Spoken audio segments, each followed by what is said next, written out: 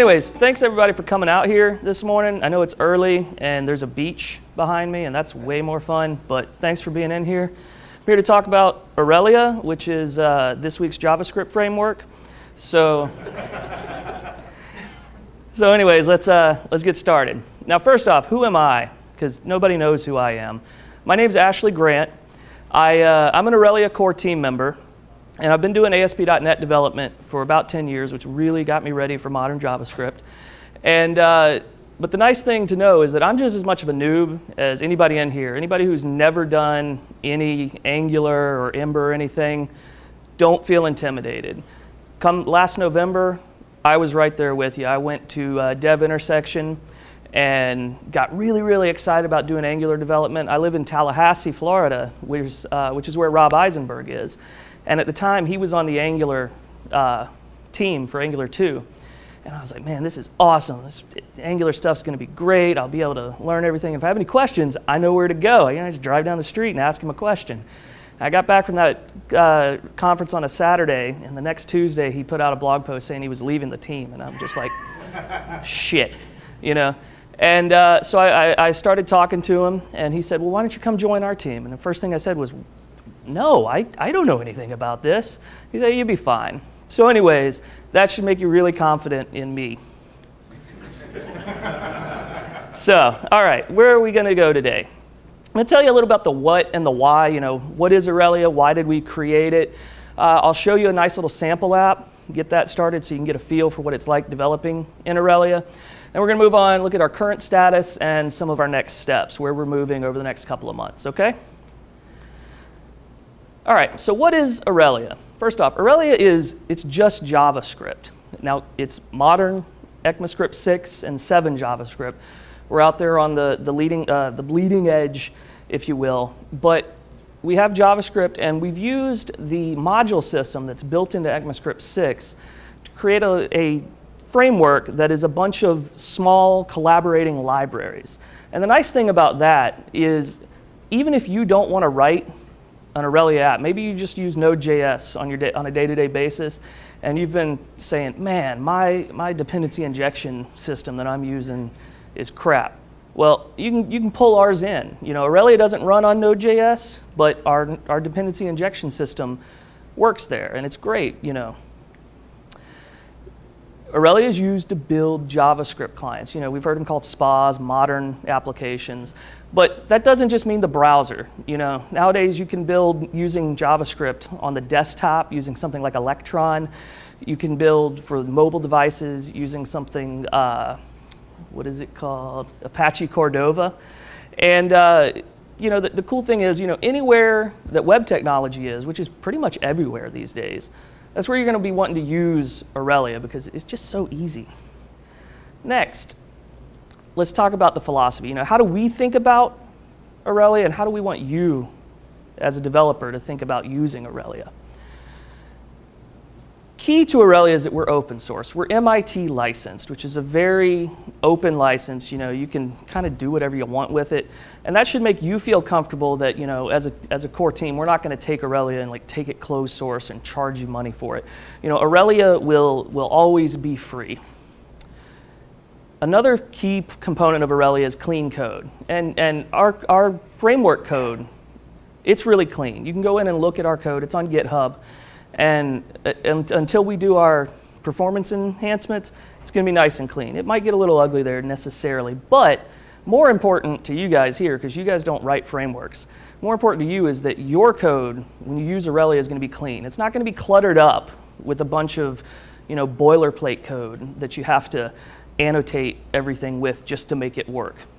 By default, a lot of your stuff is just going to be plain old ECMAScript 6 with no Aurelia to be seen. And you'll see that in the demo I do in a few minutes. We follow simple conventions, okay? Now, you know, over the years, we've all built applications and you know, the patterns emerge and everything. And you want your framework to understand these patterns. And again, going back to the boilerplate, you don't want to have to write a bunch of boilerplate. You want the framework to just know what to do. But at the same time, sometimes you want to override those conventions.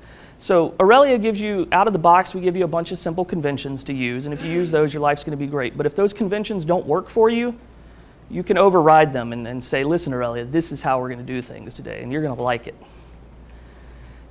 Aurelia is testable, both the framework and your code. Who's written JavaScript unit test? A lot of you. What about end-to-end testing? Okay. Well, with Aurelia, because we have clean code and it's simple code and there's not a lot of framework code in your code, the code you write is going to be imminently testable, both unit testing and end-to-end testing. So that is really nice. And out of the box, our demo app that we ship will give you the setup and show you how to do all of that stuff if you're not familiar with it. We use Jasmine and Karma out of the box, as well as Protractor for end-to-end. But again, that's just what we decided to ship. We had to make a choice. You're not tied to it if you don't like that. Now, Aurelia as a framework, we're experiencing very rapid adoption. You know, we've got 4,000 stars for our framework repo on GitHub. Anybody use Gitter for chat, for public or open source stuff? Yeah, well, our Gitter channel has over 1,700 users, which is, we like to brag about this, it's bigger than the other frameworks. We got more people. You know, there's people there around the world. 24 hours a day, you have a question, you can come into our Gitter channel and someone, whether a core team member or a community member, is going to be able to help you figure it out. And in terms of core team members, we've got core team members around the world. Here in the US, in Europe, I think we have one in Thailand. So hopefully there will be a core team member in there to help you with that stuff. We've got big and small companies already writing applications using Aurelia. We're not allowed to say the names of them yet, but soon enough you'll see. You know, there's big names out there. But some of these companies out there, and even individual developers, they need to have, you know, the security blanket of commercial support. And so with Aurelia, we decided to create a company called Durandal Inc. to back up the framework. With Durandal Inc., what we're going to be providing is stuff like commercial support and an ecosystem around the framework. And I know that's going to scare some of you, but don't worry. The framework itself is always going to be free. You'll never have to pay a penny to use Aurelia. So why did we create Aurelia? You know, everybody says there's a new JavaScript framework created, you know, every day practically. So why did we do this? Well, the web's changing. Just about a month and a half ago, we had ECMAScript 6 come out. The ES7, sorry, 2015 and 2016, those are coming out. 2016 will be next year. The modern DOM, it's coalescing to where, you know, the APIs and everything are consistent across browsers. We don't have to use jQuery. No jQuery, I'm sorry. I mean, you can use it if you want. And then, you know, we've got web components. The web component standard is coming along, and things are changing. They're changing quickly, and we wanted to build a framework with all of that new technology. So when we started out with this, you know, we wanted something with no external dependencies. That way, we're not forced to wait. You know, if there's a bug in something, we're not forced to wait for it, and you're not forced to wait for it. You know, we can keep iterating on the framework. But we do have polyfills, you know, stuff like object.observe and a couple other things where not all of the browsers support these things yet. We polyfill it and get your browser up and running with it. But the nice thing about that, where our only external dependency is polyfills, is that over time the browsers are going to start supporting these things and the polyfills will drop off. And so over time the framework's going to get smaller and it's going to get even faster. Now, we wanted to create, as I said earlier, a simple and yet powerful programming model. Now, I said simple, not simplistic. When we go look at our templating and binding code, you'll see what I mean. It's a really easy syntax to work with, but you can just see just how powerful this can be, you know. So simple, not simplistic. And oh, and the other thing, our learning curve isn't meme worthy. We've all seen the chart like that. You're not going to have that problem with Aurelia. So now, we wanted to add modern, future-compatible two-way data binding. A lot of people over the past couple of years have used frameworks that have two-way data binding, but they have a digest cycle, dirty checking, and that's not really that performant. You can iterate on it and iterate on it, but it's never going to be that performant.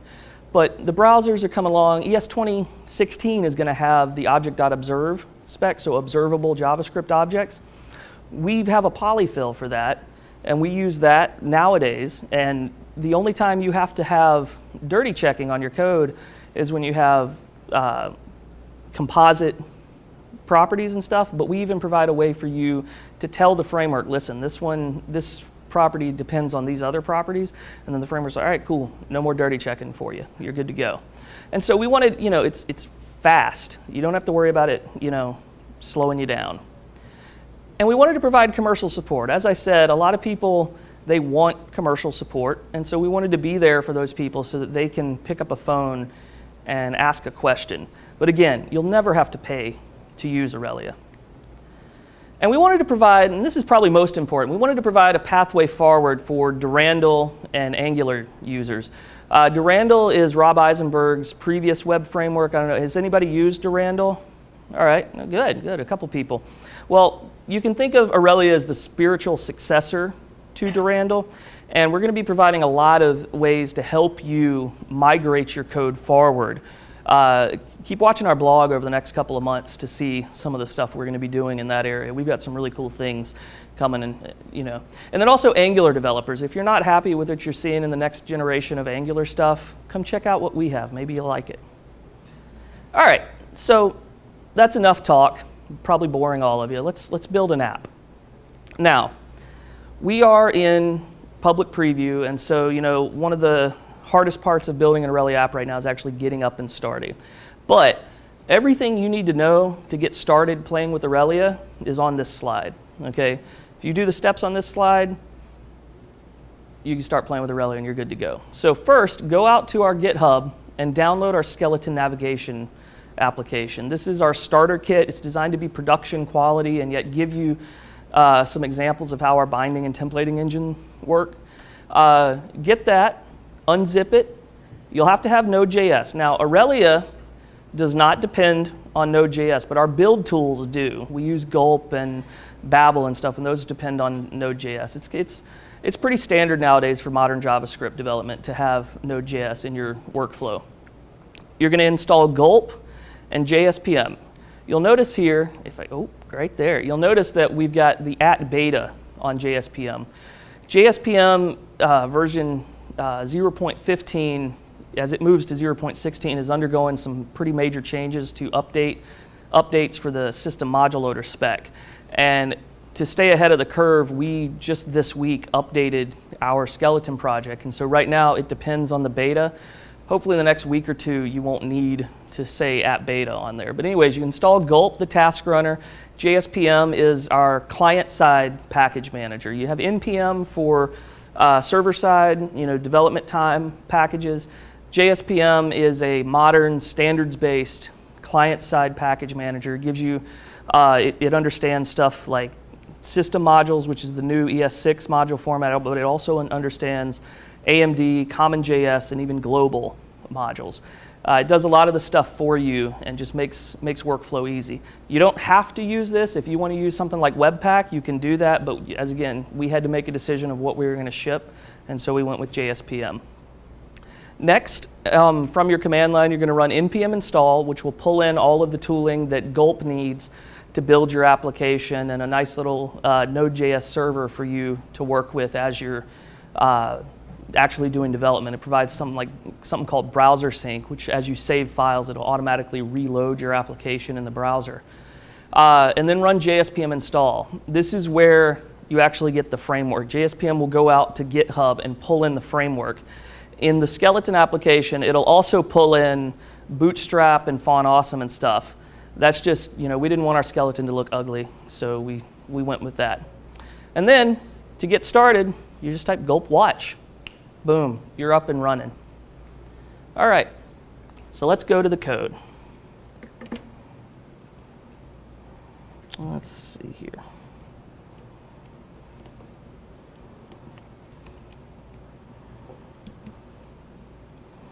All right, so everybody can see that? Now, up here at the top, you'll see we've got some, we pull in Bootstrap and Font Awesome. We have some custom styles. That's all just to make everything look good. It's not a requirement of the framework. So anyways, I'm going to go ahead and minimize that, get it out of the way. And let's look at what we've got here. Now, to start out, we have two script tags. First, we pull in system.js. Now, the system module loader is standard. It's the ES6 standard for how to do load modules in your browser, starting with ES6. And we use that. JSPM ships with the polyfill for it. The cool thing with the system module spec, or the system loader spec, is that it's out of the box, it's designed to be extensible. And so JSPM's polyfill that it ships with has a bunch of extensions for loading things like CSS and HTML and stuff. And so we utilize those things. But anyways, you pull that in. Next, you pull in config.js. Config.js is JSPM's configuration file. If you've ever used, say, CommonJS or AMD, you've had to build the shim and all of that stuff. JSPM does all of that stuff for you most of the time, and it stores a lot of the information for that in the config so that it knows how to do its thing. So you do those two things, and then next we call system.import. System.import is the standards-based way in ES6 to dynamically load JavaScript modules. So we dynamically load the Aurelia Bootstrapper. The Aurelia Bootstrapper, as you might expect, is how we get the framework started. It goes out, configures the framework based on what you've said to do, and starts up your application. Okay? Any questions so far? No? All right. So one thing to realize is this index.html file here, chances are your index.html file, whenever you write an Aurelia application, no matter how complex it gets, this is pretty much going to be your index.html file. This is good enough, you know. We've got some new things coming down the path where you can have static HTML and then enhance it. But if you want to write just a plain Aurelia app, this is pretty much how it's going to always look. All right, so let's start writing some Aurelia code. Now, what happens with the Bootstrapper is first it goes, I forgot about this, it goes and see this Aurelia app attribute on the body tag. The Bootstrapper is going to go and find that. It's going to find an HTML element that has the Aurelia app attribute. And that is where it's going to insert your application into the DOM, okay? By convention, after it finds that, it's going to go out and look for an app.js and an app.html file to put in there. So let's go ahead and create those. So first, I'll create an app.js, and into here, I'm going to insert some code. Now, what you see here is an ECMAScript 6 class. All right, technically it's an ECMAScript 7 class because we have class level properties up here at the top, but just go with me, it's ES6. We have 3 properties on here. We have a computed property called full name that is utilizing the ES6 string interpolation feature, which is the $ and curly braces. It's probably my favorite feature of ES6. Classes are nice, but string interpolation is awesome.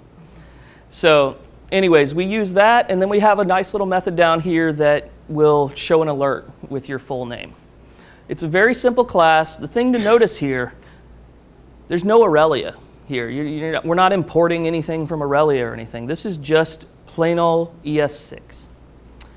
So let's render this. Let's show a view file. So we'll have app.html. Now, this is how a simple Aurelia template is going to look. First off, at the top, you'll see that we have a template element. All of your Aurelia templates are going to have a template element. This is the standards-based way from the web component spec to create HTML templates. So you'll just remember to always wrap your code, your view code, in a template. Next, you'll see here on line 3, we've got the heading. And I talked about string interpolation in ES6, and so this should look familiar, $ curly brace.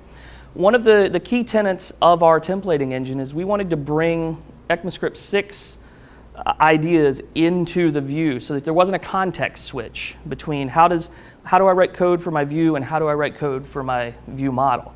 And so we've done that here. You see string interpolation is up there.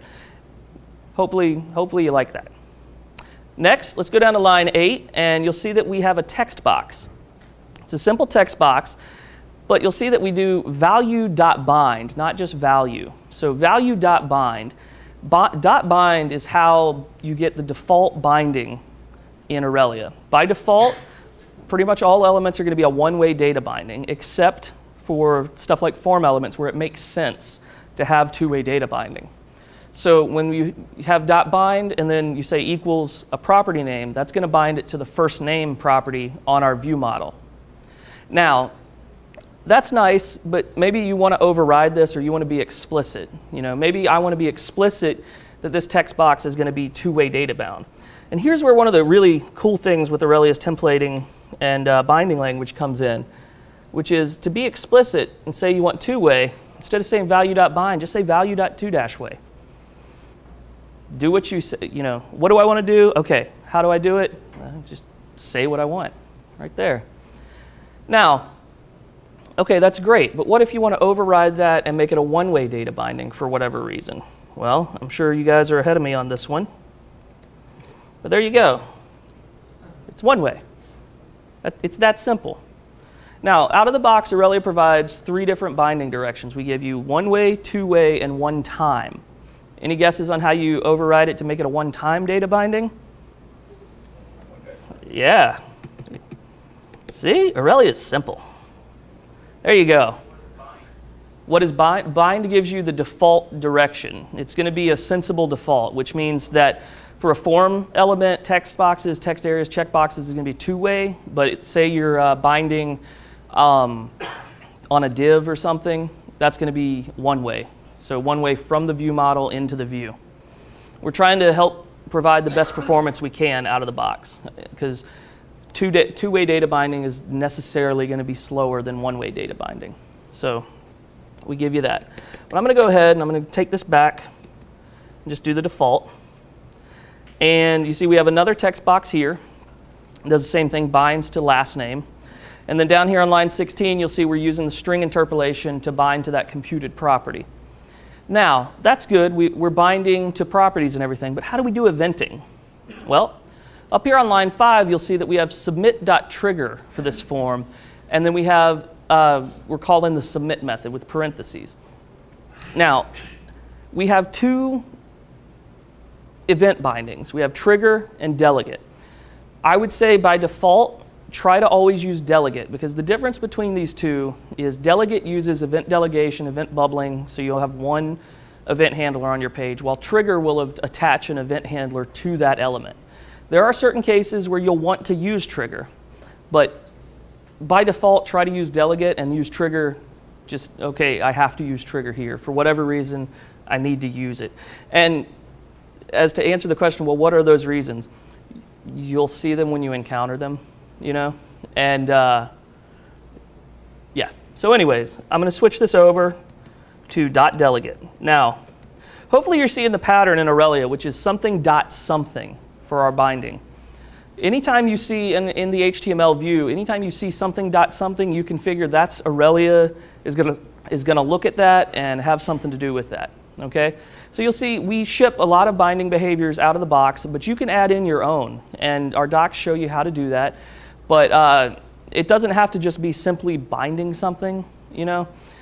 Maybe we have a repeater that also works on this thing, and I'll show that in a minute. All right, well anyways, let's go ahead and see how this works when we run it. All right, so as I said, to get things up and running, type gulp watch, and it's going to build out this ES6, transpile it down to ES5, and create a Node.js server with browser sync on it. So there it goes. All right, so it's starting up serve. Now, with our skeleton application, you are going to get localhost 9000 is where you're going to go. It tells you right there. So I'm going to go over to Chrome, go to localhost 9000. There we go. So as you can see, you got the heading is bound. We got Cecil's first and last name up there. Cecil's thing. Yeah, so let's, now remember this is two-way data bound. So I'm going to change it to my name. So as you see, as I type, it's getting updated. That should be familiar for anybody who's used, Angular and stuff. It's really familiar. The key here is that great simple binding syntax, And then our event binding works as well. I click submit and it says, welcome Ashley Grant. Simple enough, right?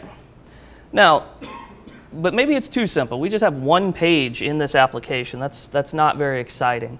So let's go ahead. Next, I'm going to add in a router, a client-side router, so that we can start doing some navigation within our application.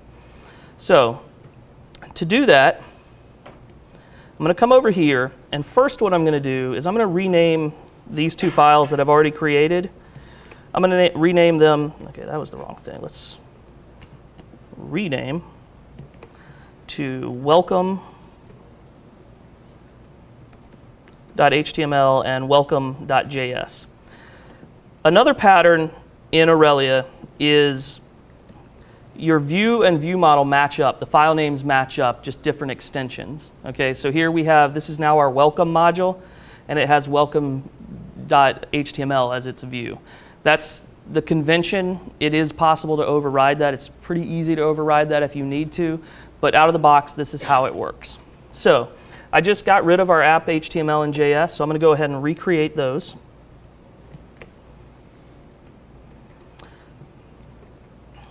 So in here, now this is the first time that you're going to see code that is Aurelia-y, if you will. But at the same time, we're not importing anything from the framework or anything still. What you have here is a class called app, and then a method called configure router. And as you might expect, this is how you configure your router. So what happens is when Aurelia goes and looks at your app class, it'll say, do you have a configure router method? Okay, I'll go ahead and I'll call that for you. Now remember, before in welcome.js, we didn't have a configure router. So Aurelia didn't find one. I was like, okay, fine. That's fine. I'll just let you do your thing. But now we do. So Aurelia is going to call that, and it's going to pass us a configuration object and the router itself. So we go ahead and we configure it up. We only have one router, or sorry, only one route right now, which is our welcome module. So we're matching on the empty string and on welcome. Okay. What our router does is it will provide you with like history state tracking to sync up to the browser and everything, as well as mapping any of the URL snippets inside of the URL, helping you map that.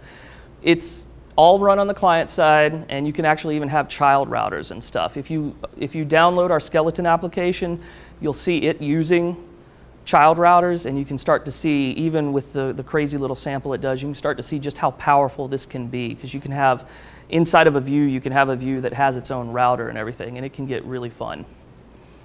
So we map that one route, we call it welcome, and then we pass it, let's scroll over here. It won't let me. So we pass it a module ID. We tell that is going to be in welcome, so /welcome. So that tells it, okay, I need to look for welcome.js and welcome.html. And then we tell it that this is a navigable route, and we tell it what the name is. And you'll see why those two things are important in just a minute. Any questions on that? No? Okay. So we have an app.js. Let's go ahead and create an app.html. And I'm using snippets because I'm really bad at writing code live, so I'd be screwing all of this up. So anyways, again, this is your second HTML template in Aurelia, and you'll see we have the template tag again. That is, and I even screwed up the templates. There we go. All right. So we have a nav bar here. Anybody who's used Bootstrap will recognize this code. I'm going to come back to this in just a minute to show you something that's a little bit more important.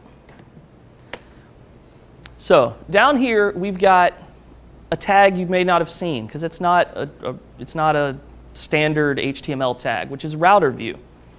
Now, router view is a custom element provided by the Aurelia Framework, and it is the spot in your template where the router is going to insert whatever module that it's rendering, okay? So with this, what's going to happen is the router will go out and say, okay, I've matched this route. Now, where do I put it? Oh, right here. It just puts it there. But the nice thing is you can wrap other HTML around the router view tag, as you've seen here. So let's go back to this nav bar, which is going to be really hard to see on this tiny little screen. But you'll see here we're using string interpolation again. And so router.title. And you'll remember that we set the title here to Aurelia. And I'll change it to code on the beach. Okay? So you'll see that.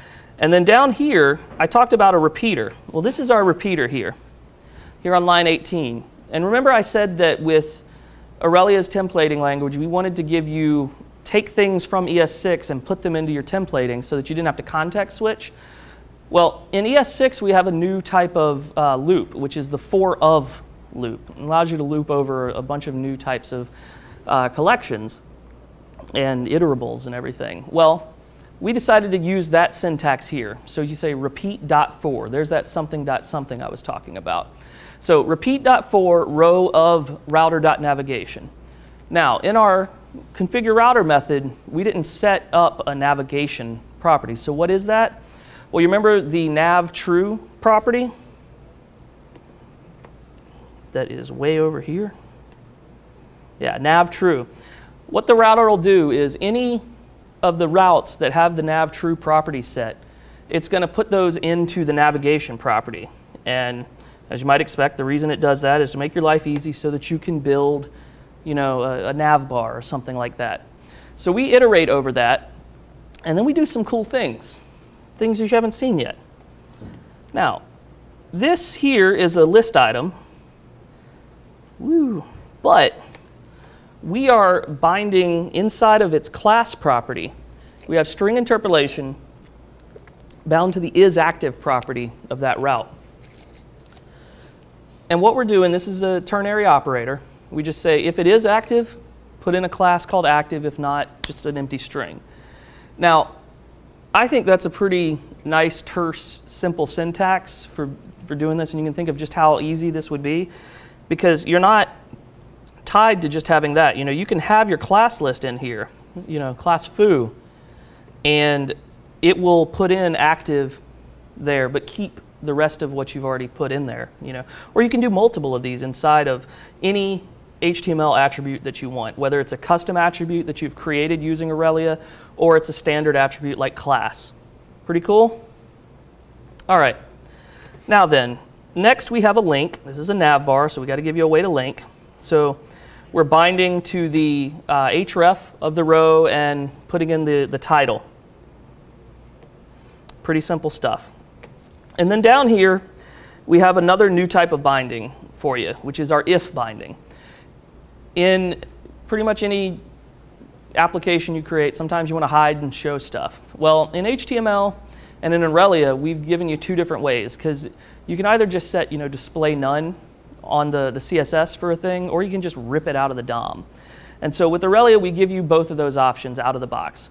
We have the if binding, which will add and remove items from the DOM depending on the truthiness of what they're bound to. And then we have the show.bind. Show will just set display none on them. And again, here you can say, if you wanted to make this a one-time data binding, you say if.onetime. It's all coming together here. Okay? And what this is going to show, or what it's going to place in the DOM or take out, is a font awesome spinner. And we'll see that here in a few minutes. All right, so we've got our router configured, and Browser Sync is helping us out by updating everything for us. So here we go. You see that I added Code on the Beach as the router's title. It's up there, and we've got one route. We've got the welcome route. And I can click on it, and it'll take us there. So nice. And also you'll notice here that we've got now what was our whole application, that welcome page, is now just a view inside of that router view. Okay? Stick with me on that one. Now, so we got a router, but we only have one route. That's useless, right? So let's go ahead and we will add in a second route. So I will first come over here and attempt to copy this.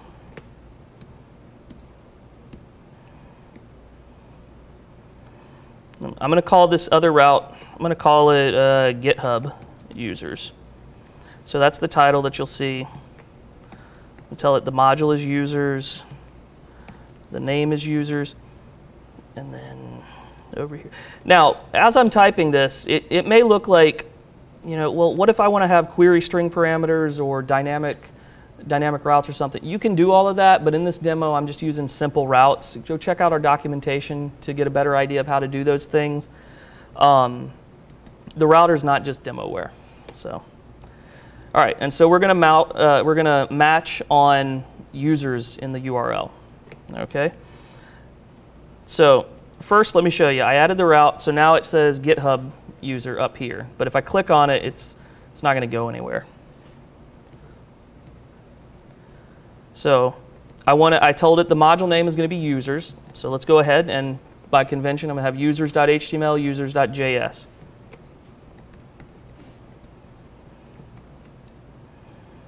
All right. So this is the first time you're actually seeing us pull in code from the framework to help out with writing something.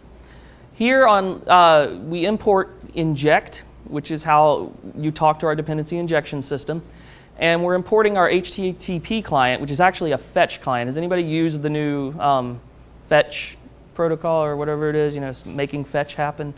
And then we import fetch, which is it's a global thing. We're just importing it so the browser knows to use it. In this case, it's because we're loading a polyfill for it because it's only implemented, I think, in Chrome right now. So this is the ECMAScript 6 way to statically import modules. Okay. So up there on the line 1, we import inject. What is inject? It's how you tell Aurelia's dependency injection system what to inject into your class. So you call inject here, you'll see the @ sign. That's an ES7 decorator. That's a feature that's coming next year, but Babel supports it today, so we go ahead and we use it. And you tell it, I want to import HTTP client. What you can do is you can pass it as many things as you want, just comma separated. They're just parameters to inject. And it will inject those into the class via the constructor. So as you see here, we got on line 5, we have inject HTTP client, and then on line 10, we're actually saying here, this is what I want you to pass it in as, HTTP.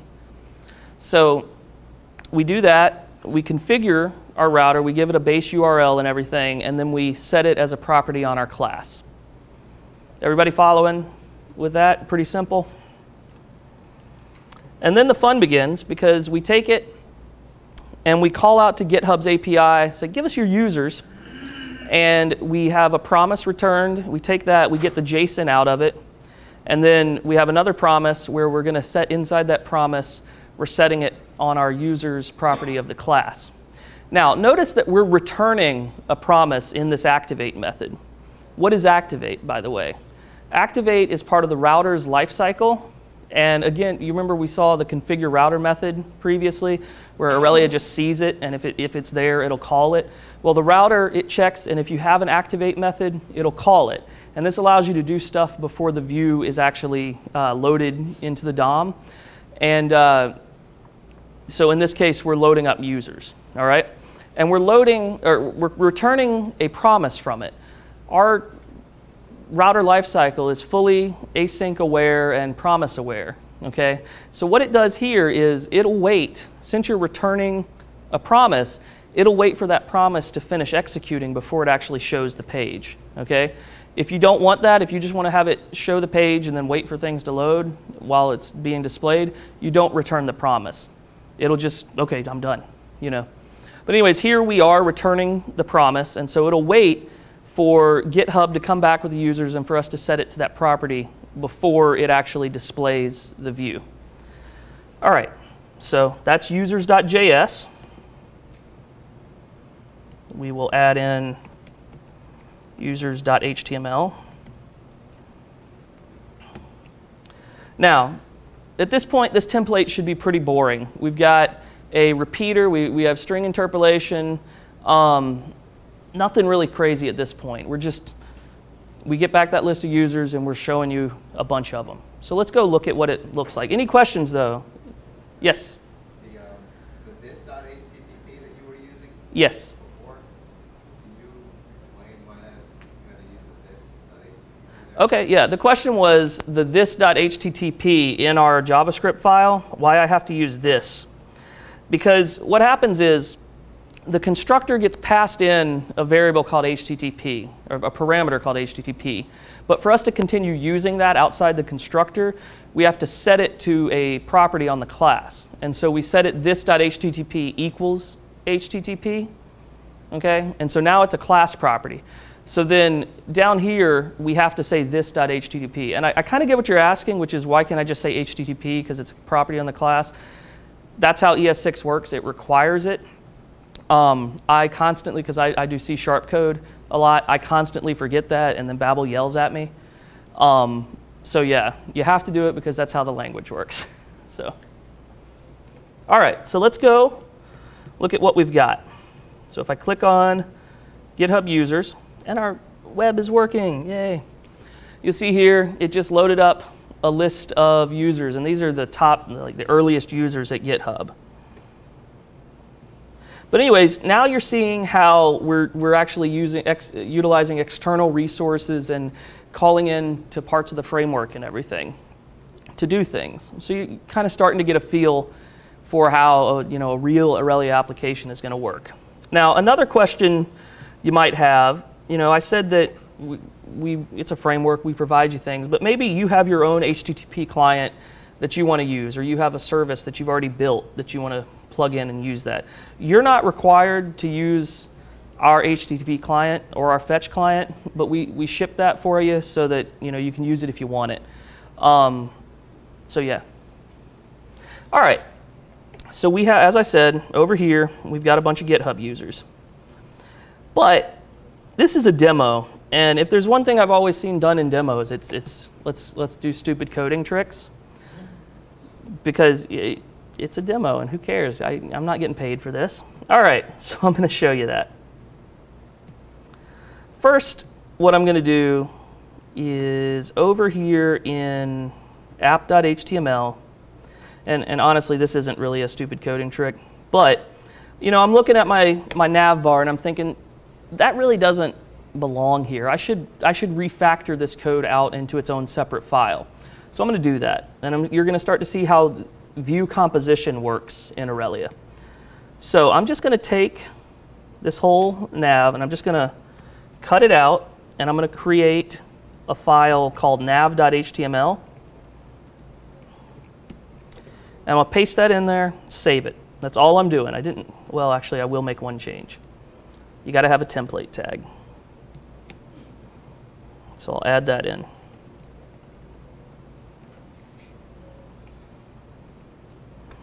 Down here, I'll close it. All right, so all I did was take that out, put it inside a template tag in a separate file. Now then, yeah, nope, not that. I'm going to say view equals /nav. So here I'm using a compose element, which is another custom element provided by the Aurelia Framework. And what it gives you is the ability to do dynamic composition of views. This is probably the most powerful thing you can do with Aurelia, is start dynamically and statically composing your views. As you start playing with the compose element, you'll see like you can have, okay, I've got this one view model, but I want to dynamically change which view HTML I'm using.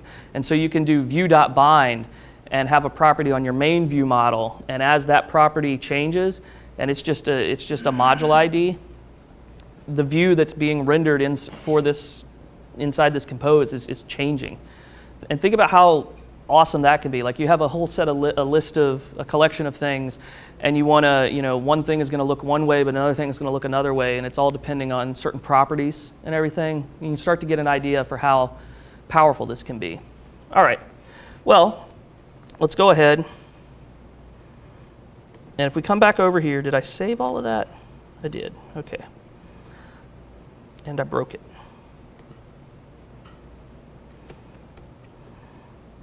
As I said, I try not to do custom coding on live, but we will check and see what happened.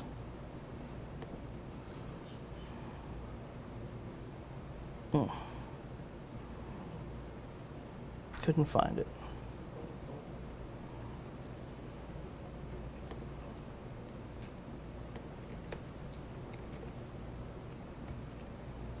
Normally you wouldn't do that. There it goes. But anyways, now it's working. So what we've got here, as you can see, without changing any of the code other than adding that template tag, I've refactored out my nav bar, so it's in a separate file. It's not cluttering up my main app HTML. And if we go in and we do look at it in the HTML, which is going to be difficult on this tiny of a screen, and I understand if nobody can see that, but if I make it any bigger, we won't be able to see it anyways. But what I'm going to show you is right here where my mouse is, you'll see that compose element right there. And then Aurelia is inserting everything into that. All right? Yes? In AngularJS, there is a character called include, which does the same thing, where a template will be included to the HTML file. And one more thing, one more advantage is it increases the performance as the template will be cached every time. Yeah. Similar to the caching, where the template is cached templates are all just static HTML files, and so the browser kind of handles a lot of that stuff. But we also have bundling and stuff that you can do. And so the answer is yes. Yeah. So I can, after the talk, sorry, the question was talking about caching of these separate views and everything. And yes, the browser will cache them for you. But also we provide a bundling solution to help you out, built on top of what JSPM does for bundling. All right, so that is cool. But now I said I wanted stupid coding tricks. So let's do some stupid coding tricks.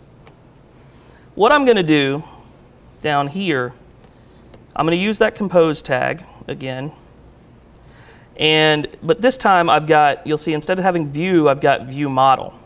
So what I'm doing here is I'm dynamically composing this module or this view inside itself, okay? I don't know why you'd ever do that, but it's a demo, so let's do it. All right, but the problem with this is if you think about it, this is going to infinitely go and eventually the browser explode and that'll make the rest of the app, the demo really hard. So what I'm going to do is I am going to add in a checkbox and I am going to bind to the checked property. Or wait, no, I'm not. I'll do that down there. But I'm going to create a checkbox, and I'm going to use our ref attribute. And what ref does is it will create a property on your view model that is this element. Okay, not the view model for the element if you have one, if it's a custom element, but the element itself. Okay. So I'm going to say, I'm going to call it is recursive. I'm going to close this tag. And then down here, inside of this composed element, I'm going to do that if binding. So I'm going to say if binding, or if bind is recursive dot checked. Okay? So whenever that checkbox is checked, I'll go ahead and I'll insert this stuff into the DOM. So if we come over here, I'm going to get rid of all of that. You'll see now, and hopefully you can see that just barely on the side of the screen there's a checkbox. And when I check it, it adds another one. And then it adds another one. Yeah. And that's pretty useless, but you can kind of think of ways you might utilize something like this, like I was talking about with a collection of stuff and everything. But let's take this a step further. This is dynamic composition of views. What if you want to do static composition of views? What if you want to have custom elements that you're pulling in? Well, I'm going to show you something really cool that Aurelia can do for you. Custom elements are awesome, but if you've ever played with the straight-up web component spec, you might understand that creating custom elements is a bit of a pain in the butt, but with Aurelia, it isn't. Now, remember this welcome HTML and welcome JS. I have not touched welcome JS since the beginning of the demo. It started out, it was the only page in our application, and then became a view within the router. Well, and now I've added it as a view within itself. Well, what I'm going to do now, I'm going to delete all of this, and I'm just going to I'm going to try to delete it. Come on, little buddy. There we go. Welcome. So I'm going to change the element name from compose to welcome, and you'll see that I also got rid of that view model binding in there. All right. And I'm going to save that. That's all I'm doing here. I created a custom element. Y'all never saw me create it, or do anything special to create a custom element, but I did. So if we come over here, the page reloaded, you'll notice that all the extra checkboxes I did aren't there anymore. But if we do our checkboxes, it's working. This is really powerful. You know, without changing any of our ES6 code from the beginning of the demo, now we have a custom element. That's pretty cool. Any view that you create in Aurelia is automatically a custom element, and the custom element name by convention is the module name. Okay? So in this case, it was welcome.js, welcome.html. So it's a welcome is the attribute name. Pretty cool, huh? Yes? So what if you have like different HTMLs for the same welcome.js? There are various different ways to handle that. The question was, what if you have different welcome or different HTML files for views for welcome.js? The easiest way would be to use the compose binding and have a property on the main view model that would it would spit out what to use, which view HTML to use, and so you would do view.bind equals to the property, and then it would dynamically update that for you. Another option is in our documentation, we show you how to use, I think it's a get view strategy that will set that up for you. You can write custom code that will decide all of that. It's in our documentation. Come talk to me after the session and I'll explain it a little better. We are starting to get close to running out of time. All right, so anyways, without touching any code, we created a custom element. That's pretty cool. So I'm going to get back in here.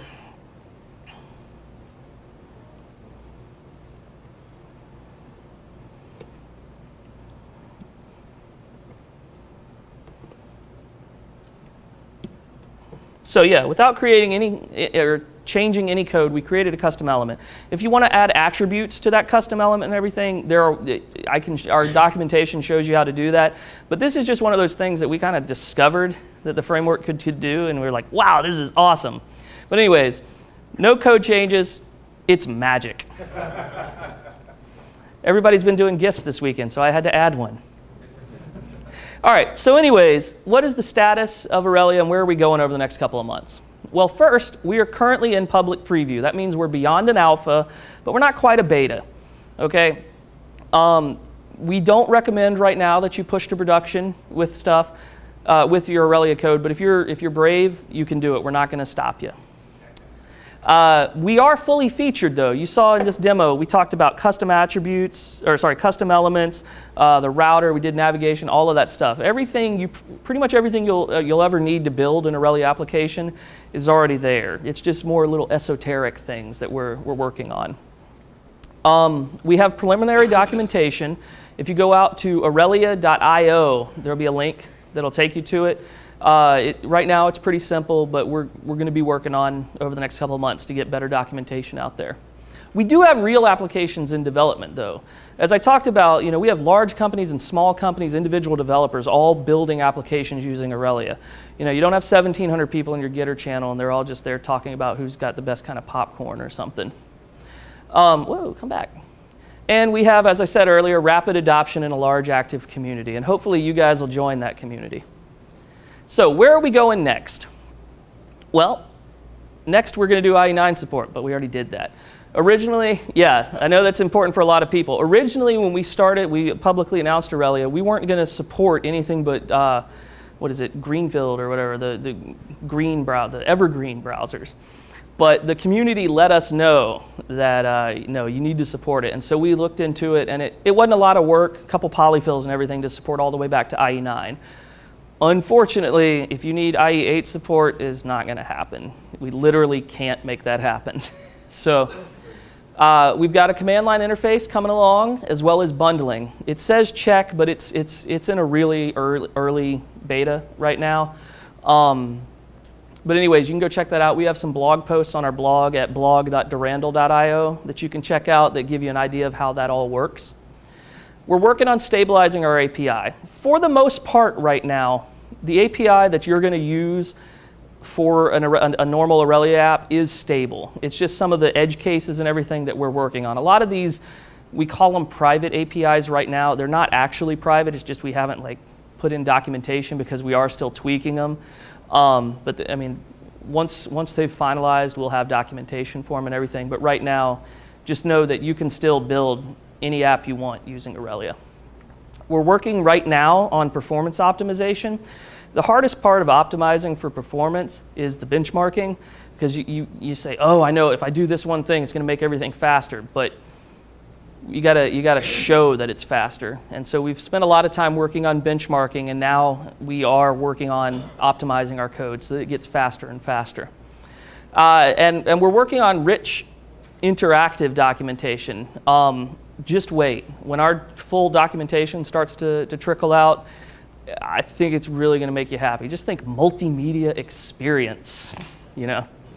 And we've got plugins in development. One thing I didn't get a chance to talk about today is animation. Animation can be done via a plugin. If you download our Skeleton app, it has an animation plugin out of the box to show you how that works. But there are multiple animation plugins so that you can use your favorite animation framework. We also have internationalization and validation plugins. Those plugins can work together. The two that I just talked about, they can work together, but you can build your own plugins as well. We have both core team official plugins as well as community developed plugins that are in development or out there already right now.